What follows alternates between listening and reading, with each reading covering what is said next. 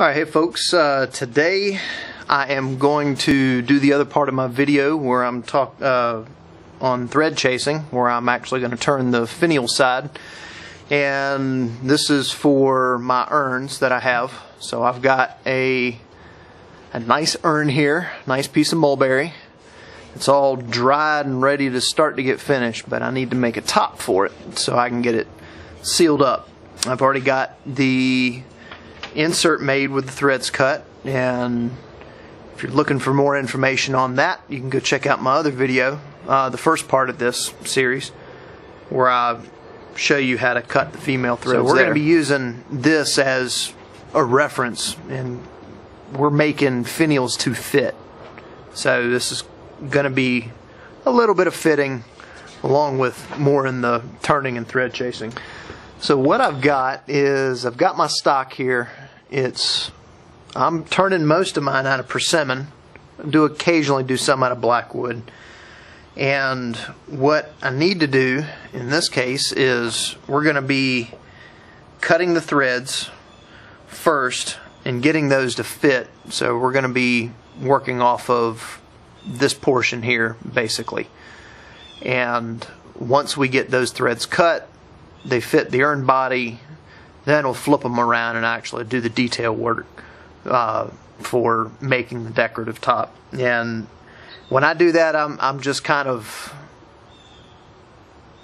free flowing mostly. I just kind of make forms that I think are nice and appealing, and I don't really have any standard patterns or anything that I use. I just want to make sure I get the coverage on my urn vessel right, and then after that it's just whatever I think looks good.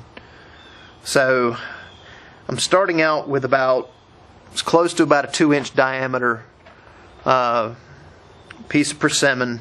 It's all just standard end-grain stock, so this is all end-grain, basically like traditional spindle turning. Got it set up in here in my chuck, got it tenoned. This is probably about 2 inches overall. It's what I'm usually like to work with. And so what we're going to do is we're going to face off this end and get that trued up and cleaned up. And then we're going to start to recess this area down so that it's going to be slightly larger than the opening on my insert. And then we'll reduce that area, and that's going to be the portion of this where the threads are going to be cut. I'm probably going to cut threads on about 1/4 inch to 3/8 of an inch off. I'm going to have a little bit of a recess behind here, so when I'm cutting the threads, they won't run right into this shoulder. So what I do is I get my caliper,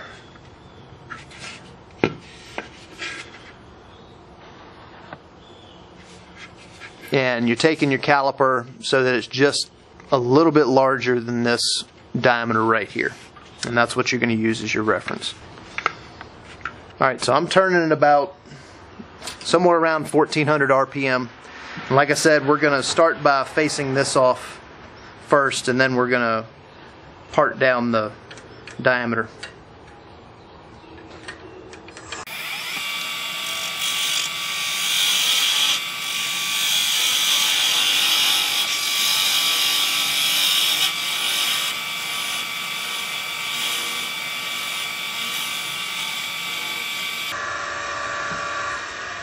I'm not really looking for anything super pretty because this is going to be on the underside. So as long as it can be slightly concave, slightly convex, just as long as you kind of get the surface cleaned up. And then I'll sand that with 220.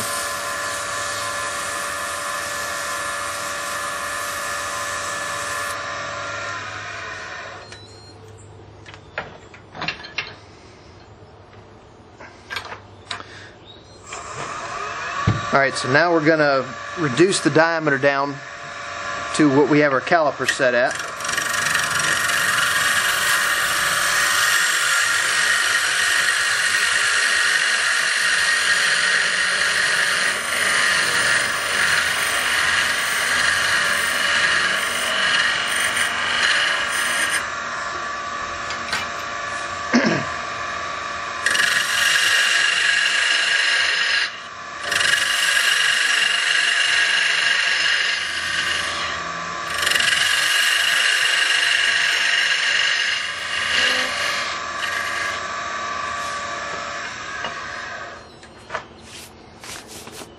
The other thing I like to do is, at least on this stock, since the diameter is, the overall diameter is much larger than what I need it to be, I like to go ahead and get that trimmed down a little bit right now so I don't have a huge shoulder in the way. And what my intent is that I'm going to make the finial recess back from this shoulder of the insert about 3/32, something like that. It's a little bit arbitrary, but that's about the diameter that I'm shooting for, and I just eyeball that.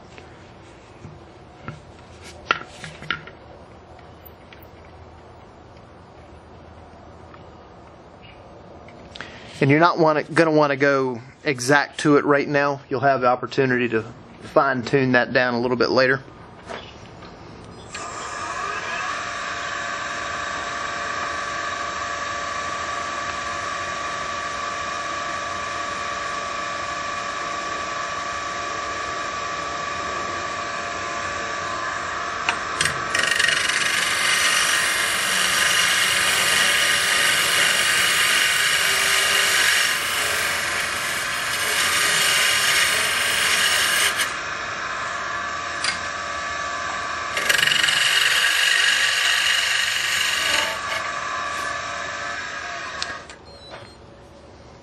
Okay, so here are the important things for cutting your threads.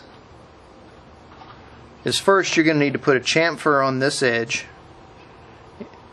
right here, and you do that so that your thread chasing tool has something to start indexing its threads to. And the other thing is, you'll take your parting tool and you'll part in an area that's slightly smaller diameter than what you expect your threads are going to be. So when you're running your thread chasing tool across here, you're not running your threads right up into the shoulder. And I'm doing about a width and a half on my parting tool. I got a small handle, kind of shallow curve. So you're only going to be doing just a little bit, and then this area will be what you cut your threads on.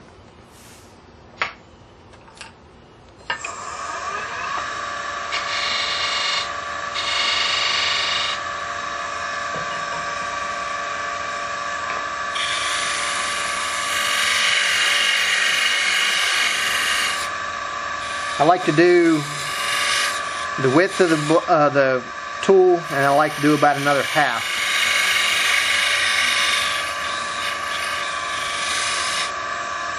Also, when I do this, I like to take my parting tool on this shoulder right here, and I like to kind of angle that slightly inside.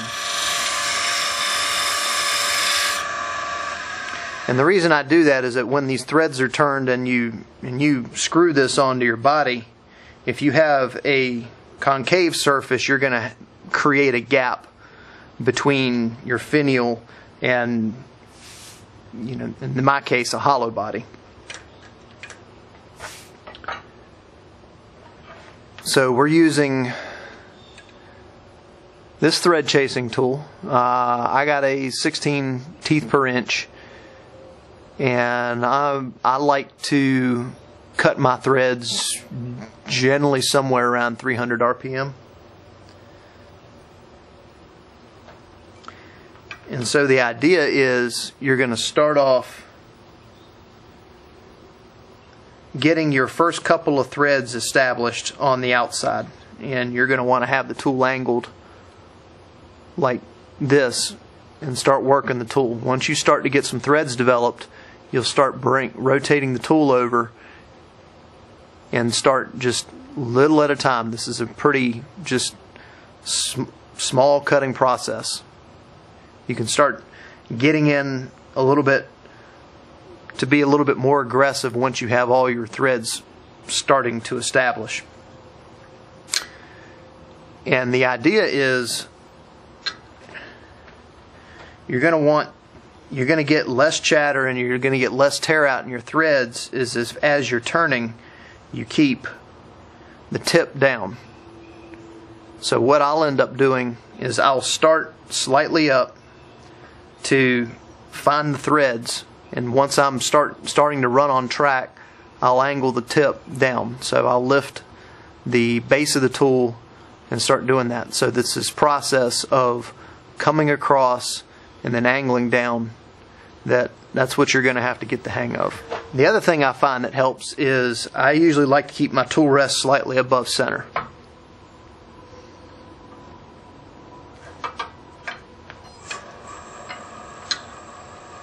And you're just going to start slowly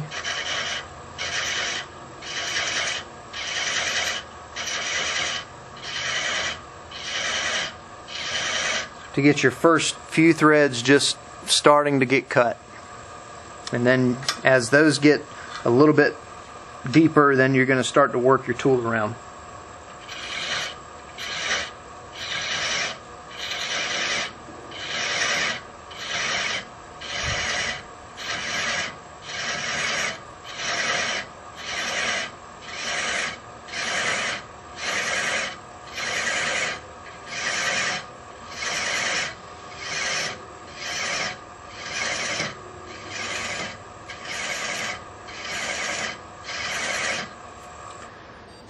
Okay, I'm now at the point where I have my threads cut, and they're still pretty crude, but I have enough of the thread established that the tool will actually start pulling itself. So once you get to that point, the most important things I find is that you have good pressure from my thumb on the tool to the tool rest, and you let the tool pull itself. You want to make sure that the tool's not vibrating, because that's what's going to start causing your chatter, and the chatter will cause your threads to kind of come to break off, and they're not going to be as a clean cut. And on some species, like a lot of the tropical species, they're a lot more forgiving. They can cut a much finer thread. If you're going to try to cut fine threads on some of the domestic species, they're a little bit more prone to breaking off, so you got to be a lot crisper on your cuts. And you're going to let the tool do most of the work here. This isn't a lot of force in or anything that you really have to do. All you're really doing is just guiding, and the tool's going to cut itself, so it's kind of a low pressure operation. At this point, I'll start here, and you can actually you'll see that the tool is kind of moving itself, and I'm riding on these bottom portions right here, and I'm not actually doing the cutting. So that's how you're going to want to start off. And this is what I was meaning by you can actually have the tip of your teeth up until you engage the threads, and then slowly work it down.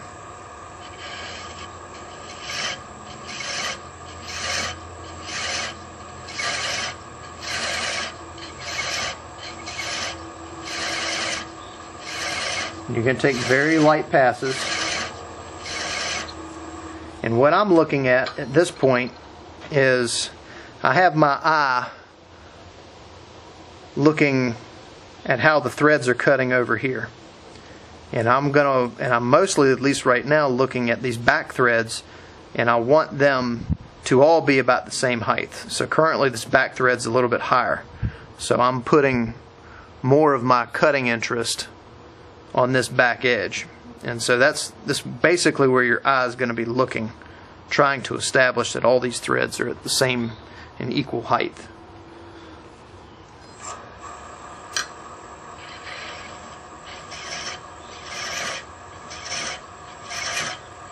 And if you want, in my case, I'm trying to get these back ones trimmed down. All I'm doing is I'm angling my tool over a little bit more until they get all about the same, and then I'm doing even strokes.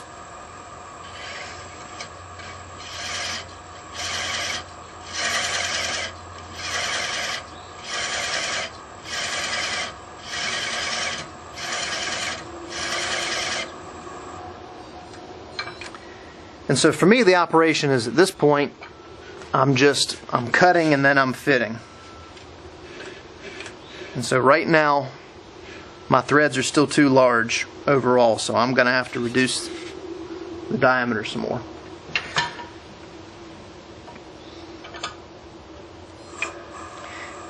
Usually I will start reducing this front edge a little bit till the first couple of threads start to twist into my form. At that point, I have a larger diameter in my back and a smaller diameter in my front, and if you do that, you're not going to be able to thread all the way. But I'm doing that just so I know that I'm really close to getting my fit right in the front, and then I will match my diameter across in the back.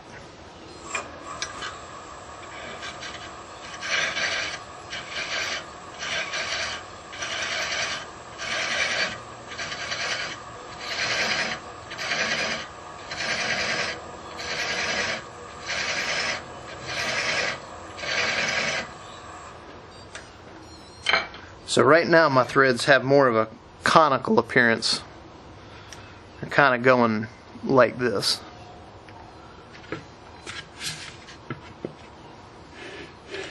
And I'm still too large.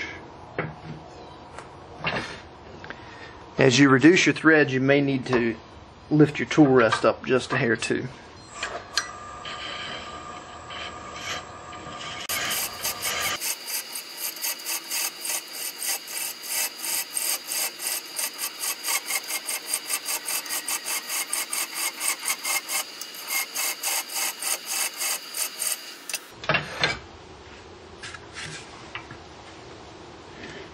Yep, starting to catch just a little bit, so I'm getting pretty close.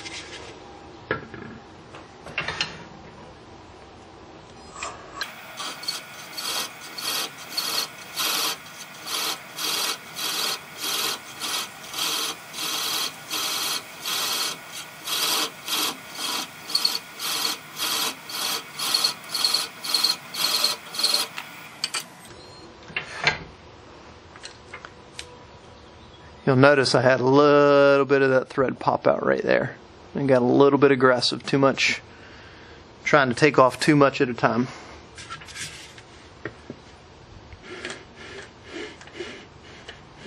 Still got some more.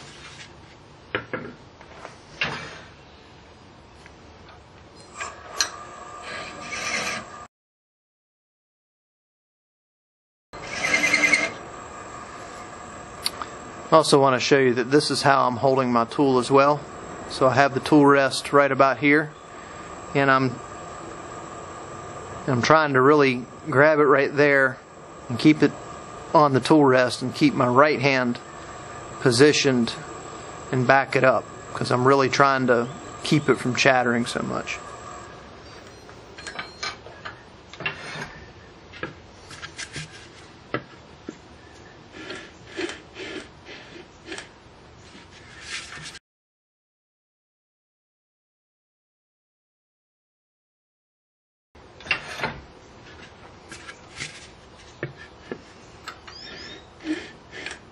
Alright, now we're starting to get...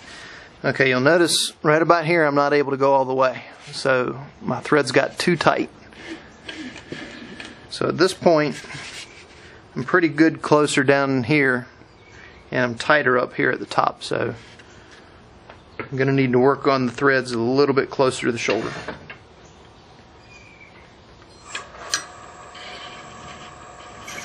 I'm also going to take real light passes right now because I'm pretty close to everything, so I'm trying to get all my threads cleaned up real nicely.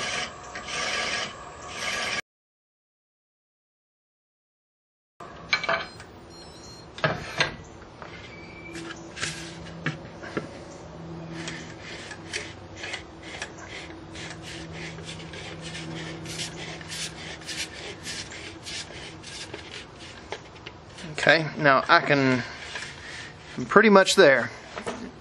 So the other thing that I've found is I'm going to try to keep my fit slightly loose, because a lot of times I've found that it feels good right now, But after I get everything off the lathe, that oftentimes the finial will be too tight and I have to adjust it after that.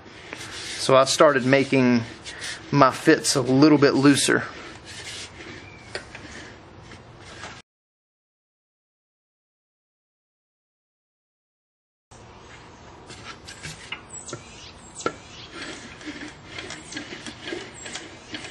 Okay, that fits pretty good.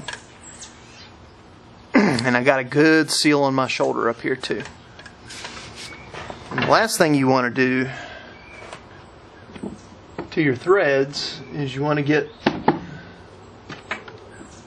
some 400 grit, which I have to find.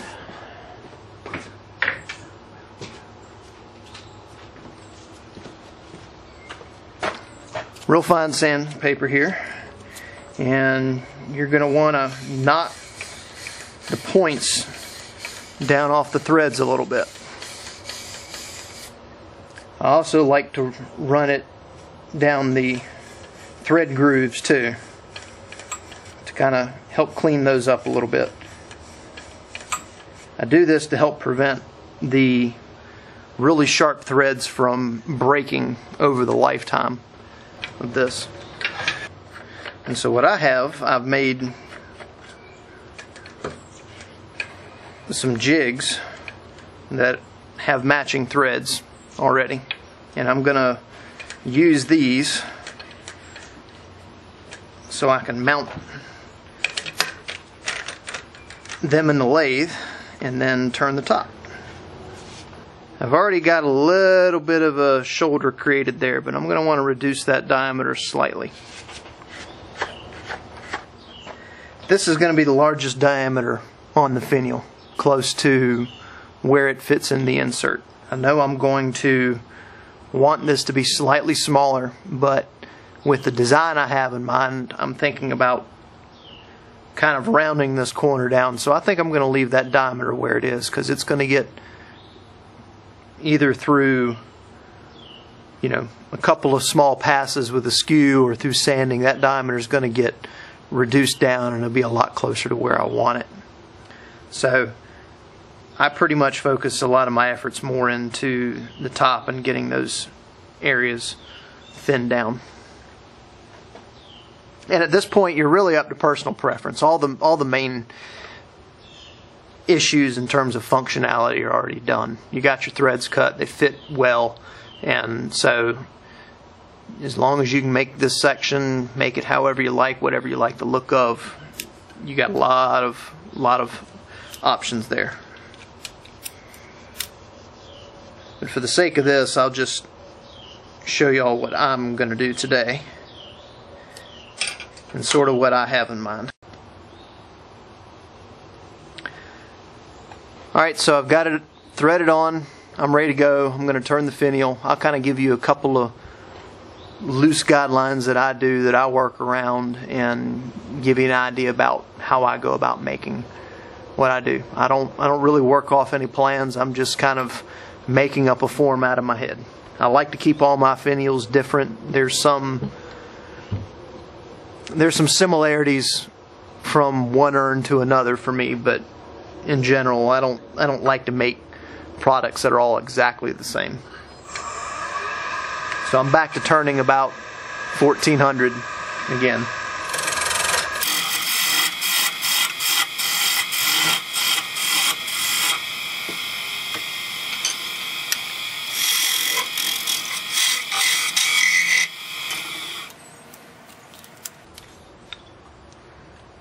I typically will go about 3/8, 7/16.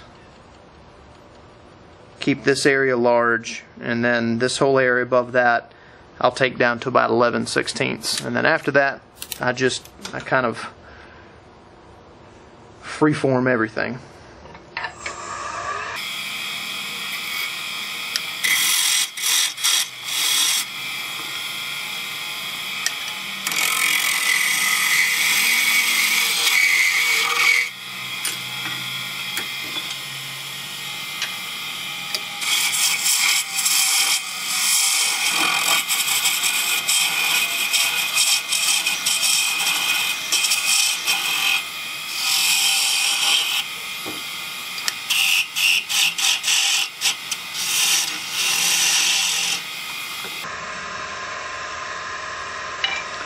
I actually like using micro tools for this. I pretty much do everything with a fingernail gouge, just a gouge, a round nose, and a skew, and that pretty much takes care of everything that I want to do.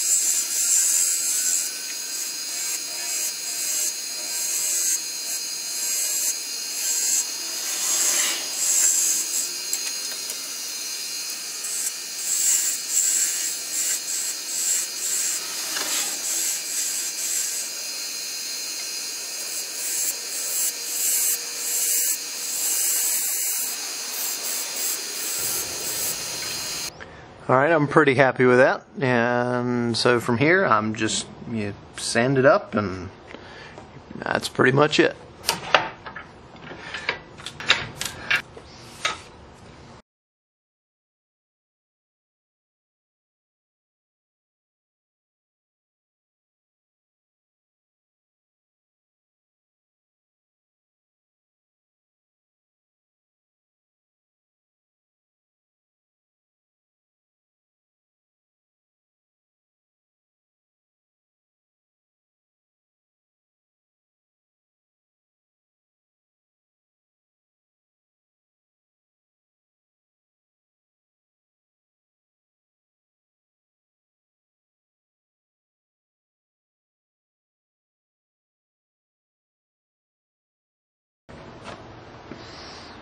Alright, here you go. That's the final product.